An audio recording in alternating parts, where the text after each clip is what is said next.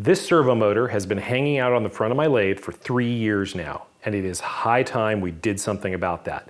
And I know, I've said that before, but this time I really mean it.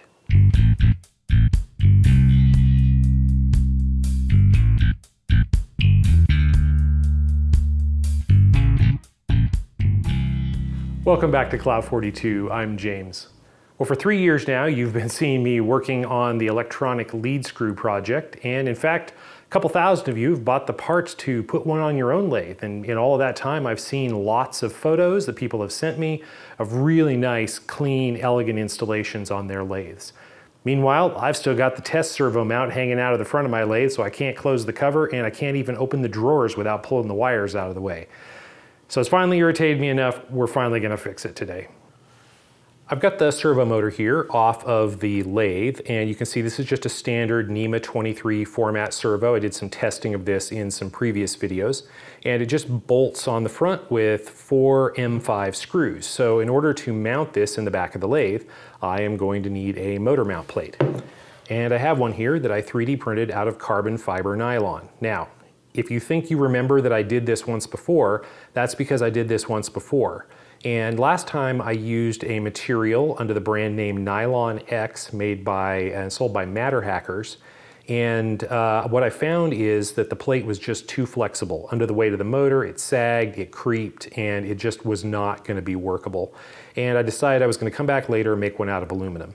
Well, I've been playing around with that Tech 3D printer that you saw in my last video, and one of the materials I've been playing with is another PA12 carbon fiber, and this is the Tech branded one. And what I found in playing with it is that it seemed quite a bit more rigid, so I decided to give this another try. So this is printed with 40% infill, 4 walls, and 4 top and bottom surfaces. And the part actually came right off the printer quite a bit more rigid. Oh, I also made it 8.5 millimeters thick instead of the 6 millimeters I did last time. 9 is the absolute max I can fit where this needs to go. And I did one more thing. I've been reading a little bit about annealing nylon 3D prints. Now, it's not really annealing. Annealing is the word that's been attached to it. It's not the same thing as annealing hardened metals. But what it does do, in theory, is you heat the plastic up and let it soak at a high temperature for a while, and the crystalline structure and the bonding between the layers changes. I put this between 2 plates of aluminum in the kitchen oven and brought it up to 80 degrees Celsius and let it sit for 4 or 5 hours, and then turned off the oven and just let it cool overnight. And I was rewarded in the morning with a 3D print that is quite a bit more rigid. I'm pushing on this pretty hard and it's not really moving. Not much anyway. I did some testing with it in a vise with the weight of the motor on it, and the amount of sag over the course of a week was nothing compared to what I saw before. Should be totally acceptable for this application. You'll see I also used M5 brass heat set threaded inserts, which was another piece of feedback I got last time when I tried to tap them and found the material to be really soft. So we're going to give this a try. Now, is this a good idea? Is this going to work? I don't know. Let's try it and find out. This part will be very easy to swap out later if I decide that I need to make an aluminum one and I have to finally give up on the 3D printing. Now, ideally, to figure out where I want to mount this, I would mount the motor mount onto the motor, I would loop the belt over it, I would put it on the other pulley, and I would move this around, get it in position, and mark where I need to drill and tap holes for this. The problem is that I also have to cut a notch in the backing plate for the motor to go through, so I can't actually get this into position with the motor on it. So I was thinking about this and I was taking some measurements. There aren't a lot of good reference surfaces, and I realized this is a problem we can solve with 3D printing, and you all know that I love problems that can be solved with 3D printing. So what I did is I made this, and this is just a plate the size of the motor with a 3D printed pulley, same as this pulley, in the correct position, so that instead of putting the motor on the back of the plate, I can instead screw this on the front of the plate, loop my belt over that, and use it to position the motor mount. And then once the motor mount's in the correct position, it's easy. I just take this off, put the motor back in its place, and we should be good to go. So motor's gonna come in from that side, so I need to mount this on this side. Let me just screw this on, and then let's go over to the lathe and fit it up.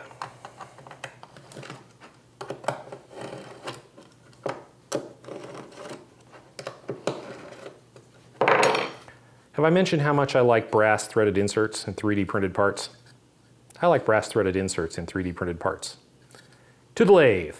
This is the end of the lathe, and yes, it is dark back here and terribly difficult to get enough light in here, but we will make do. This is the main three-phase drive motor with a 3-step pulley and the same 3 pulleys up here on the spindle, so the belt to drive the spindle just goes up here. You can also run the belt up to this bat gear using a cog belt behind it. There's actually a timing belt that you can put on here and then come from here to the main pulley. That gives you more mechanical advantage. I'd really like to preserve the usage of that, but I haven't used it since I put the ELS on the lathe, or since I put the BFD on the lathe. So the idea is, this is the pulley that we need to transfer power to, so I'll put the belt on that, take my little mocked up jig here, put the belt around that, and then locate the position where this needs to go. Now you can see that this sticks out the front, this screw sticks out the front and is hitting this pulley. In practice, this will actually go behind this pulley, but because this sticks out more than the motor will, I need to take this pulley off to make room. And that can be done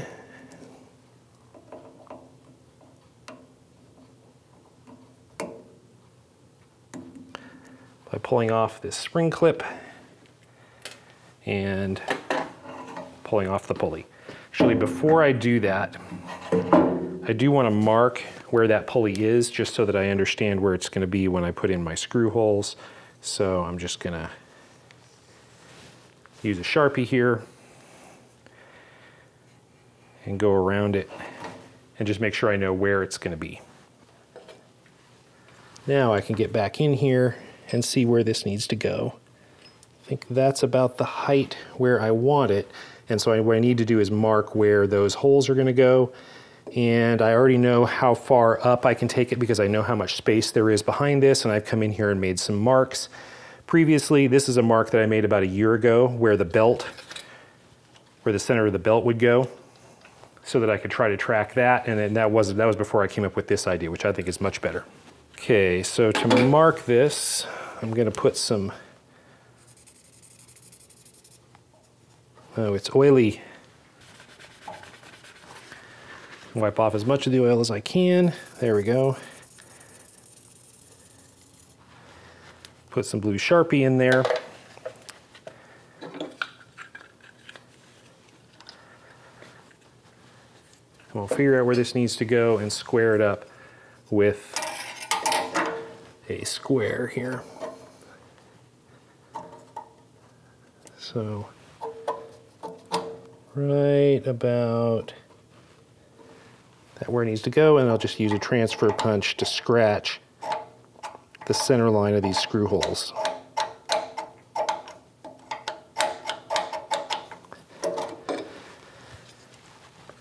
And that left me some nice bright marks so I can see where the screws need to go. So I want to put the screws so they're outside of this circle, but along those, so we have a good place. I may try to put in 4 screw holes. We'll see how it all lines up. I know where my notch needs to be. Let me transfer one other line right here, which is the back of the frame of the lathe. And now I think we're ready to pull this plate off and go machine it.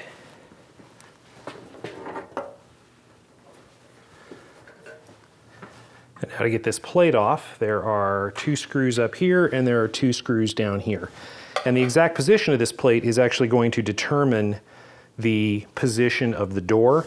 So I'm just going to scratch around the screws to make sure that I have a reference for locating them when I put it back on.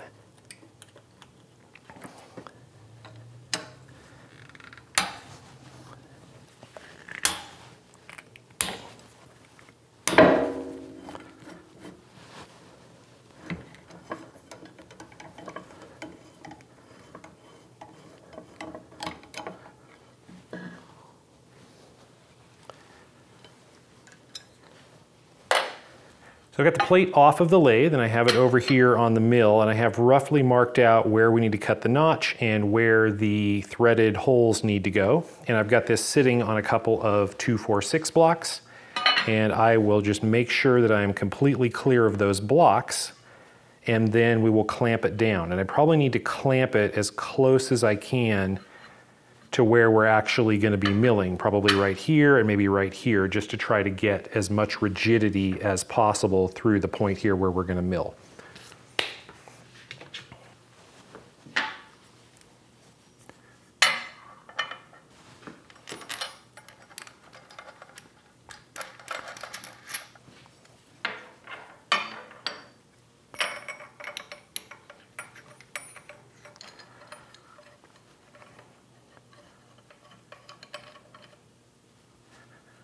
Okay, I'm going to get in there as close as I can. I'm going to tap it down. I'm going to tighten it down a little bit, and then we'll come in with a dial indicator and line this up. Does it really matter? Probably not. Are we going to do it anyway? Yes, we are.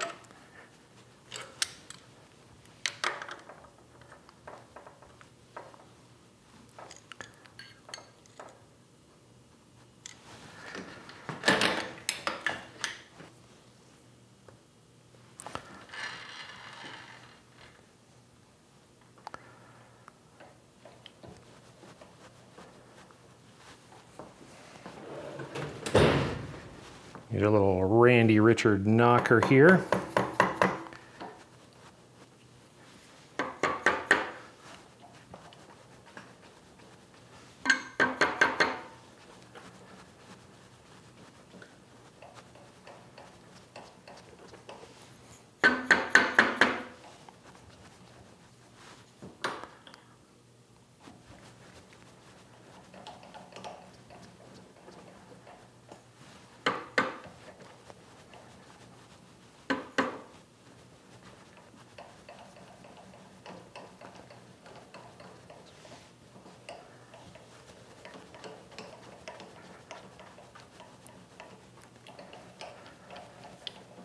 Okay, that is close enough. This is not perfectly flat. This is just cut with a saw or plasma and ground out. That is close enough to square.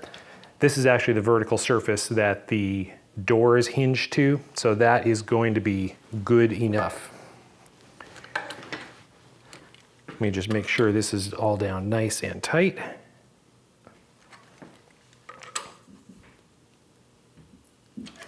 And we can mill out this notch. Okay, the end mill I'm going to use here is a YG1 tank power. This is a 3/8 roughing end mill, and I'm just going to come in here and see if we can slot this out. Just see how it behaves. Behaves well, we'll continue. If it doesn't, we won't.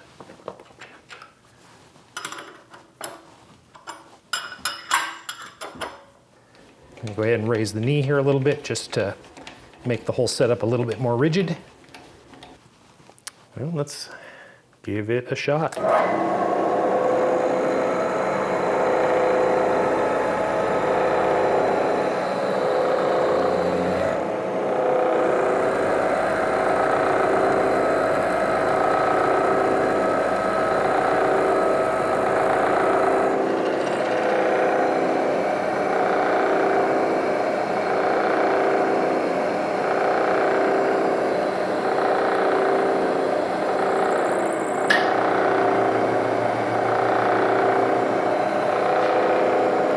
Actually run a little bit faster, seems to be okay.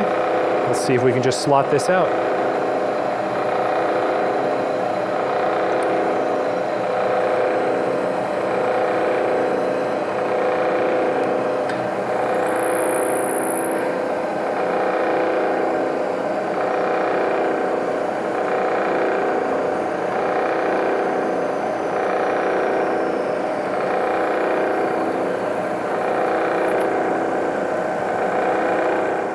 We're just about there. I think I'll just make one more pass around the outside and clean it up, and we should be golden.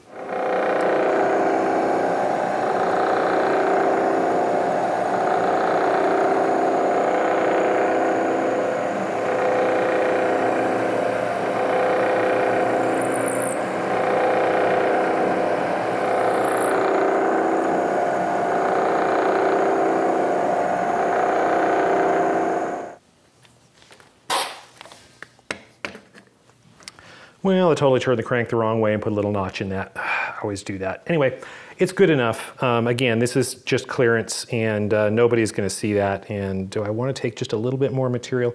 I'm gonna take a little bit more material so that I can hide my mistake.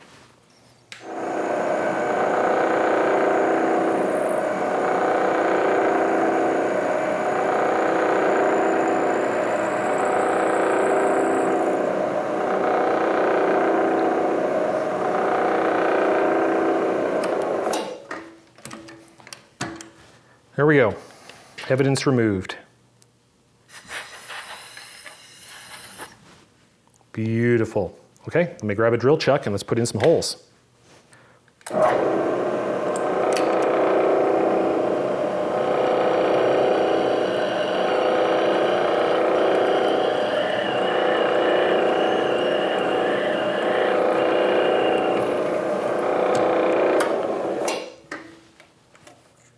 Okay, I've got my M6x1 gun tap, so we should be able to just put this on slow and push it through.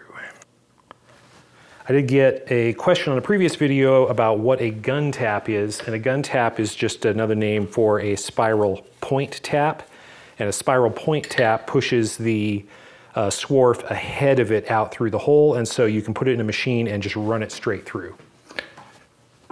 You don't have to back up to break the chips. So we're gonna put this in slow. And then I will just feed it and get ready to stop and reverse.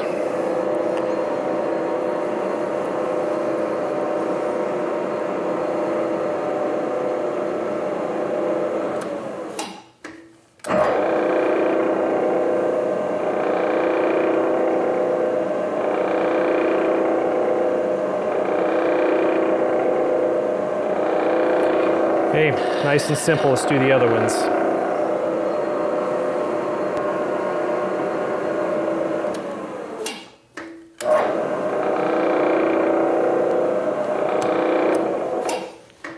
As long as we're right here, we might as well put a nice little countersink just to deburr those edges.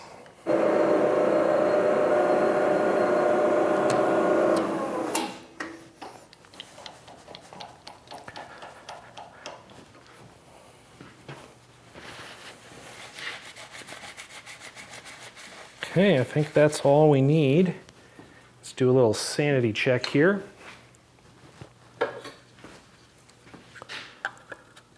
That looks like the screws will fit in the holes. And it looks like the motor is gonna clear the plate easily. Let me run a file over this to deburr it, and let's go put it back on the lathe.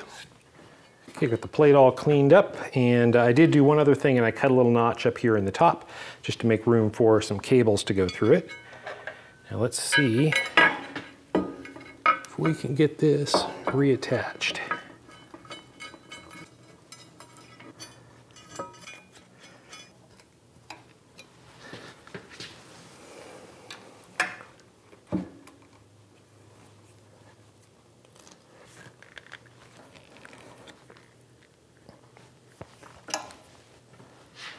And that is about the position it was in. That should be good.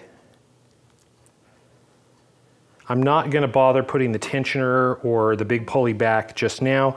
I will throw those in the drawer and I will have them handy if I need them again. But for now, I think I'm just gonna keep this as simple as I can get it.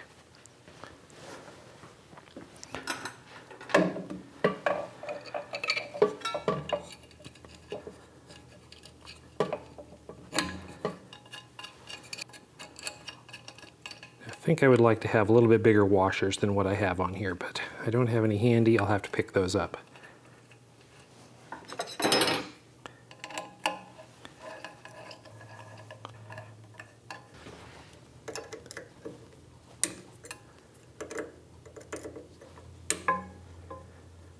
Need to pull this pulley out just a little bit to align it.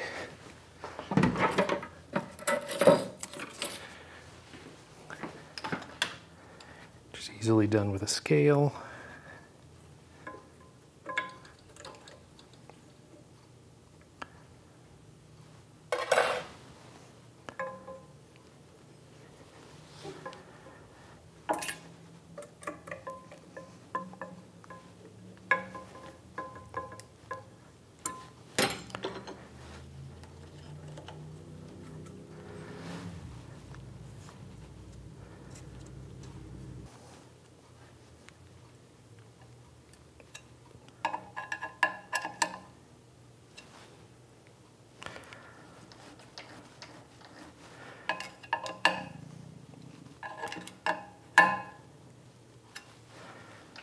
There we go.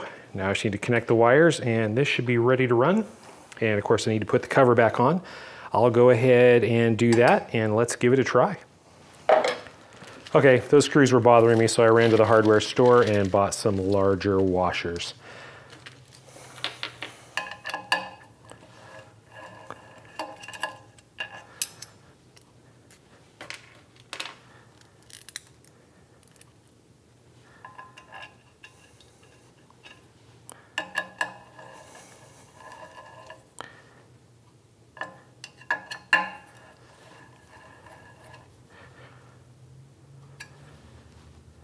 I wasn't sure I was going to actually have room to put 4 in, and I don't. I've only got 2.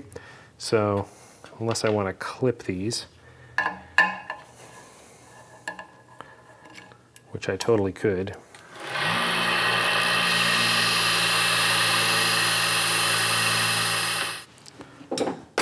Flattened one side.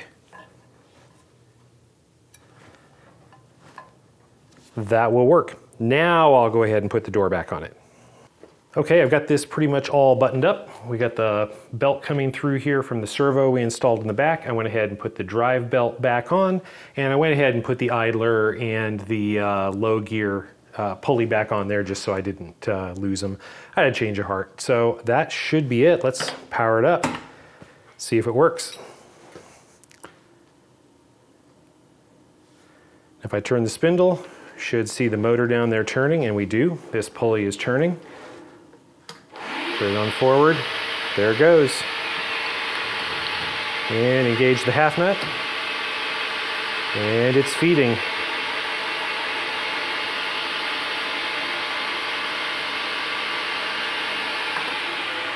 Try the other way.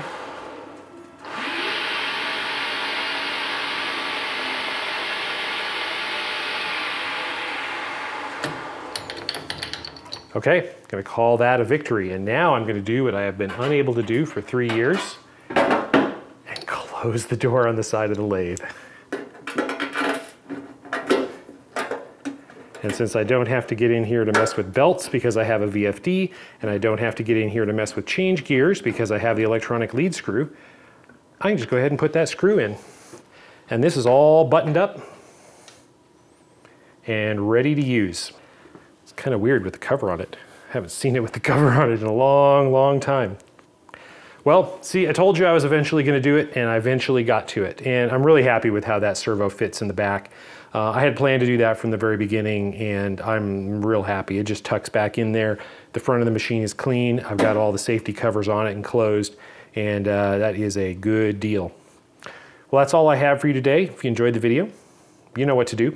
Give it a thumbs up. Feel free to subscribe to the channel and leave me a comment. I'd like to know what you think. What kind of little silly projects do you have in your shop that you just keep almost getting to for years at a time?